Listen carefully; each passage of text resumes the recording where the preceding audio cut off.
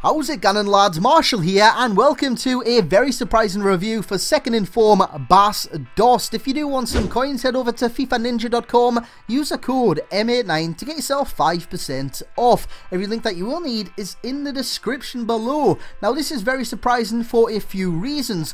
One being that this card is a go machine, and I know what you're doing already. You're looking at his pace, 62 pace in his card stats, and you're thinking, I'm not getting him. I'm just not getting him. I mean, he's not fast enough for me, but lads, give him a chance. 88 shooting. He knows where the back of the net is, and he does have a few standout attributes. 94 attack and positioning, 84 reactions, and 89 strength. Yes, he's got the downsides of acceleration of 59, sprint speed of 64, aggression of 68, but skill attributes, you're looking at 76 ball control, 92 finishing, 99 heading accuracy, 85 penalties, 91 shot power, and good volleys as well. He does only have 58 dribbling, so his dribbling is quite robotic, but if you ignore all of his bad stats and the 2-star skill moves, of course, because that is terrible, you have a very decent player on your hands, because in striker, you want your striker to score goals game after game, time after time. SIF Dost, he does just that. He does the job,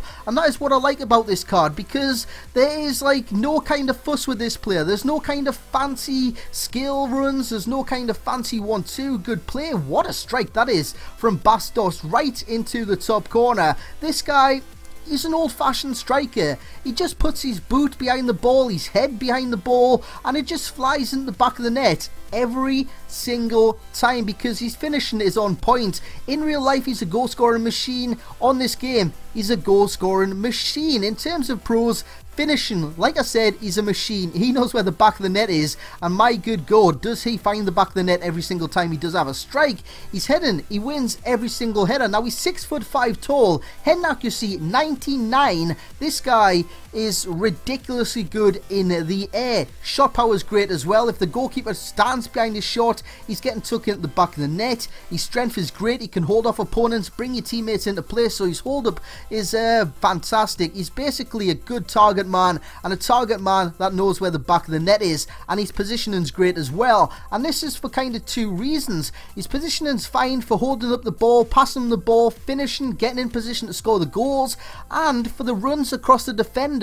Say you've got a 4-3-3 formation like I have, and I had Farfan/Blasicowski, if I can say that name right, on the right hand side and Traore on the left. What he does do is run across when you're running across with a player, and he drags the defense to one side, so you've got a clear run on goal. He's very intelligent in that sense, but in terms of cons, very, very slow. His dribbling is very robotic. It's so damn bad at times, but at other times, if you do like a quick kind of step over and turn to the side, it is okay. And his 2-star skills get on your bloody nerves, because he can't even do roulette. So all in all, he gets an 8.6. Lads, he's cheap, he knows where the back of the net is, and he does the job. He's a cracking all-round discard striker, and he's a second Inform. What more do you want? Go out and buy him, go out and try him, and let me know how you do get on in the comment section below. Lads, let's aim for over 432 likes on this video. That is very precise.